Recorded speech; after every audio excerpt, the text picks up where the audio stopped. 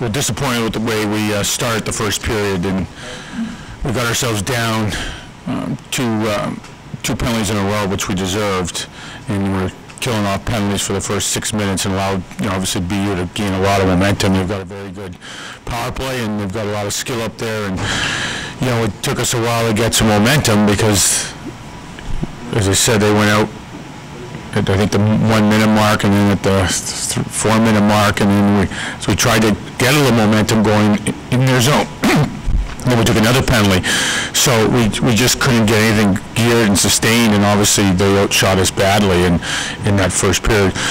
And they scored. Achilles' heel has been giving up 1-2 goal leads all season long, and I thought we rebounded and responded in the second period and played better and got some chances, couldn't convert.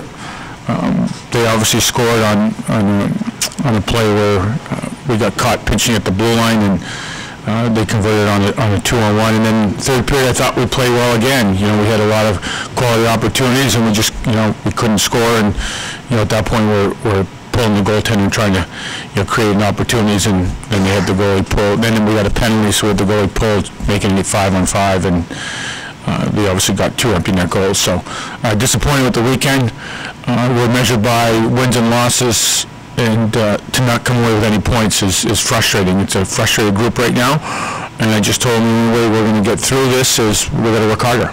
We've got to get better and not focus so much on the record, just focus on getting better each and every day in practice, and then we'll take the weekends as they come one at a time, because every opponent's a good opponent. So we'll be back to drawing board on Monday, and we've got to work harder, and we've got to get all our parts to our game in sync. We had goaltending today, but we couldn't score. Yesterday we didn't defend well in front of our net, but we could score. So we need all our components to our games working for us to win a hockey game.